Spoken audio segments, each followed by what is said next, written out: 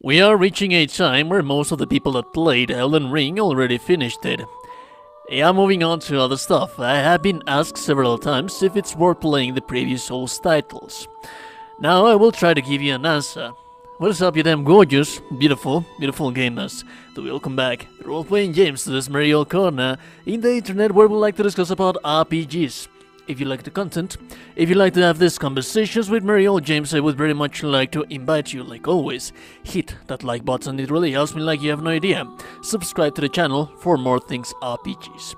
Let's make a brief disclaimer before we start the review. This will be divided in different sections. I normally break down games and technical quality aspects to you. However, since this is not a release, most of the people are wondering if they should try the previous Souls games once they finished Elden Ring. I will add some comments that will give you a little bit more insight that you actually do need. So graphics come at first. How well has Dark Souls aged? It will definitely look squared and polygons-wise. You are indeed going to see that Lego-ness, especially on coastal areas. On the texture side though, they are masterfully handled, especially for a 2011 title. If you get away and not look point blank on the stones of buildings, there is indeed some kind of effect that seems to trick your eye, leading you to believe that those edges and protuberances on the wall are indeed edges and protuberances on the wall, not polygons. They are not. They are just them well-crafted textures. That is also true for gear and armor. Whether you play the remastered version or not, the illumination, for its time, is gorgeous as well. The Axles has this depraved, depressing vibe to it. Even on the most illuminated areas, you cannot help but feel that it is really a damn depressing world. And that is one of the biggest hits of these games. The world. Dark Souls is not an open world, although it is still seamlessly connected. And I believe that graphics and art direction wise, it is one of the reasons why many of us fell in love with it to begin with. It is not an open world, yet every time you see something that looks somewhat appealing or nice in the distance, you are likely going to get there. And the connection that leads you there, it always makes sense. You don't feel like you're stranded in this world. And it's so alluring that you're always wondering what happened. And that is one of the aspects of the narrative, but we will discuss about that later on. Another thing that is only to be commended, if not praisable, is the masterful use of drawing and building techniques they used. Logically, it would be too much resource consuming to craft the models of the places that you're going to visit in the distance. Instead, they are paintings, sometimes attached to the skyboxes. But they do not look artificial at all. You can stare at them, and eventually you will realize that they are indeed paintings. But it feels so artistic, and knowing that you will definitely going to get to that place eventually makes you anxious to know how it is going to look up close. And trust me, they never disappoint. Again, even for a 2011, there are some locations in this game that are downright jaw-dropping, gorgeous and beautiful. If you ultimately decide to play the game for yourself, know that as you progress, if you stay on the path and take the challenge, the game is just going to get darker and beautiful as you go. Now let's move on to sound.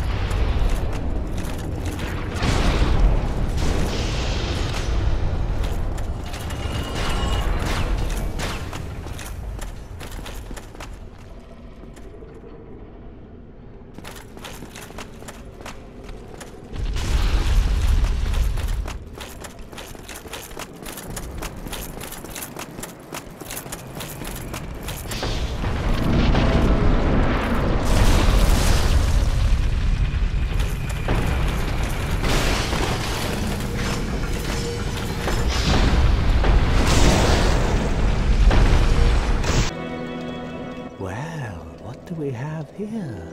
You must be a new arrival. Let me guess, fate of the undead, right? Well, you're not the first, but there's no salvation here. You'd have done better to rot in the undead asylum. But too late now. Well, since you're here, let me help you out. There are, actually, 2 bells of awakening. One's up above in the undead church. The other is far, far below, in the ruins at the base of Blight. I just love how this goes hand in hand with the overall vibe that the game is trying to build around you as a player while you explore. Sometimes the game will be dull, silent, and all that you're going to hear is the ominous wind as you move closer, panting. Yes, of the creatures and enemies that await you in the distance, in the corridors, dark corners of every place you visit. Something terrible happens to this world. The idea is to remind you at all times that such thing has indeed happened. The idea is to make you feel desolate, desperate, aware. With your shield up, you are going to hear the footsteps of your character, the heavy armor waiting on you as it waits your breath, and it will. Because there is always danger. There is no music because you need to appreciate how empty the world feels. And this is a bold move, really. Many a time developers like to compose remarkable soundtracks to pump up those music levels and make you forget about scenery sounds. It is definitely harder to accomplish an atmosphere with all of the micromanaging of the sounds that has to happen in the games and not making it feel like a modern Prometheus of sound. The sound of the world, the clashes of steel that rends on the flesh, everything is damn precise, gorgeous and well made. And that is not to say that the soundtrack is bad. In fact, I believe the Dark Souls series holds some of my favorite music of all time. The theme that you are listening right now is called Nameless Song. It is one of my favorite Dark Souls series theme. The music fits perfectly the personality of these games. When you are fighting a boss fight, tremendous clashes of percussion and ire of chords is going to produce such a remarkable battle music that wishes to make you believe not in courage, but in danger. We will get to narrative later, but there are other boss fights that have music specific to their tone. When you fight against them, you might not pay that much attention, but then, later, when you learn the story, it comes back as a flashback. And suddenly you realize that those terrible monsters that you are fighting have a real deep background, and you cannot help but wonder who the true villain in this story is, so let us talk about that. You are in Lordran. You wake up in a cell, undead, with no real reason as to who you are and why you are there. There is no villain, there is no reason, you simply move forward and unbending. For if you stop, you hollow. You lose your mind, sanity, and every part of who you once were. That is everything that you need to know about the story.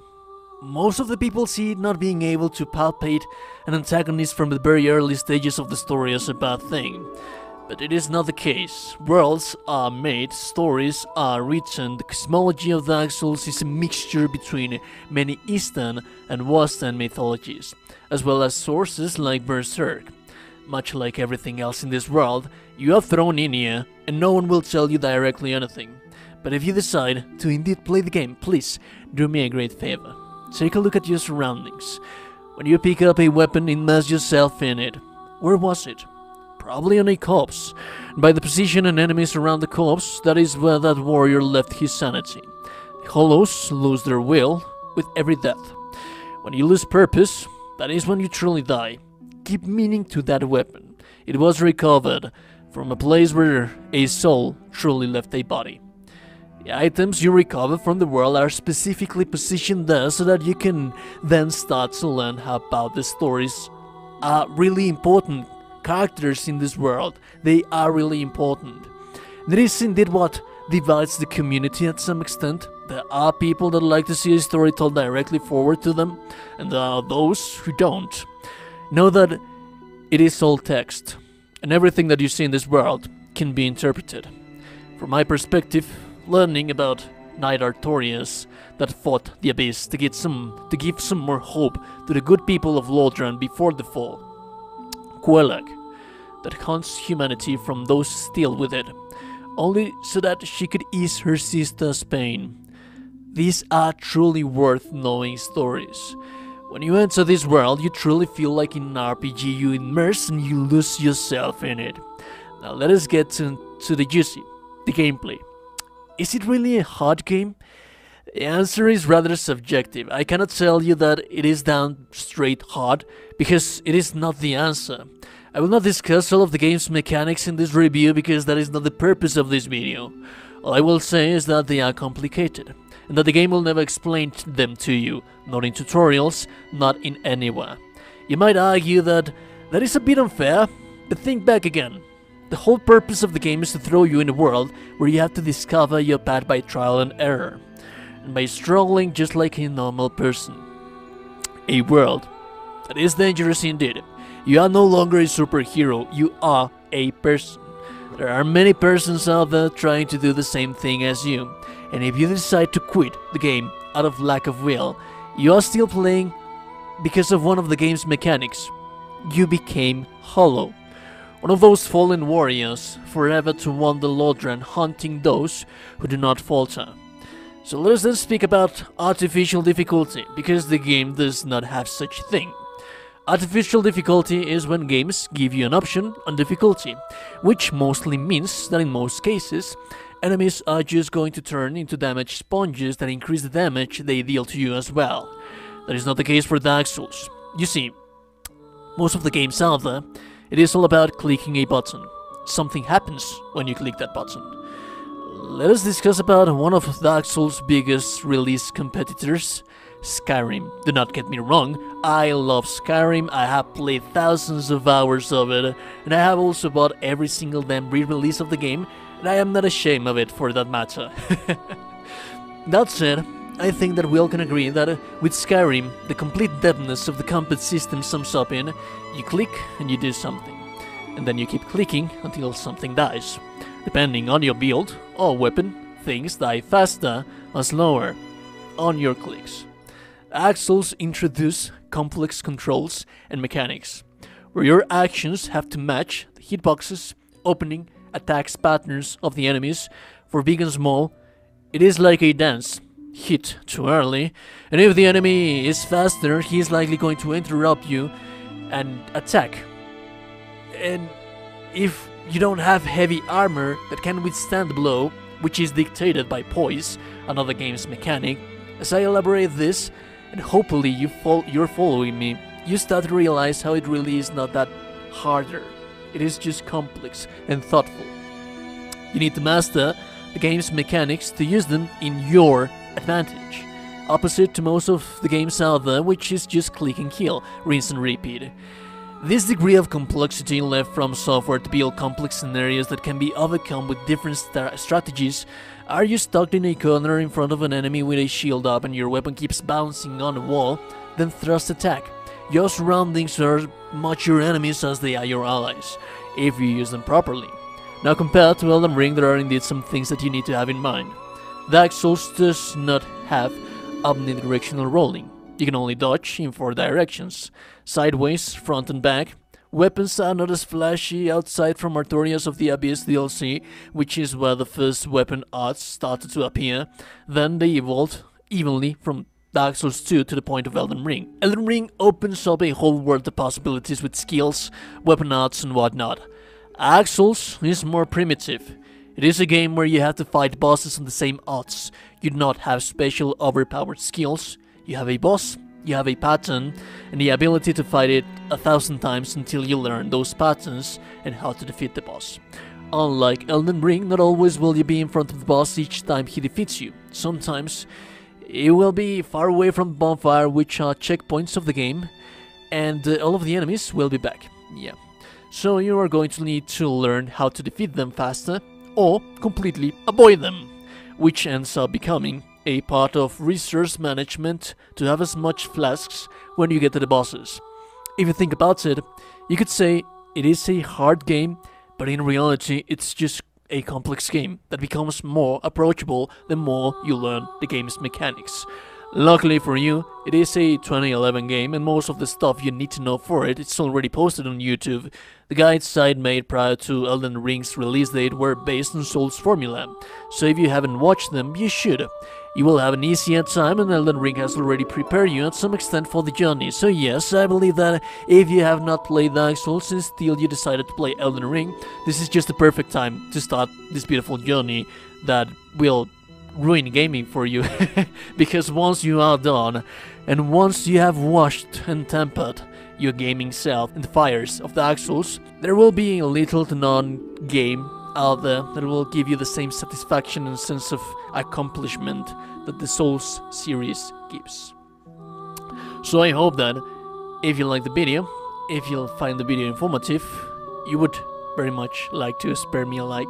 It really helps me, like you have no idea. We discuss about RPGs in here, and if you're not subscribed to the channel, then please subscribe to the channel. Let me know if you're actually planning on trying Dark Souls in the comments below. And I'll be seeing you damn gorgeous and beautiful people in the next one. Have a beautiful day, and remember that, again, if no one has told you today that you're a gorgeous and beautiful person, you are indeed a gorgeous and beautiful person. Stay safe out there, and I'll be seeing you guys in the next one. Goodbye.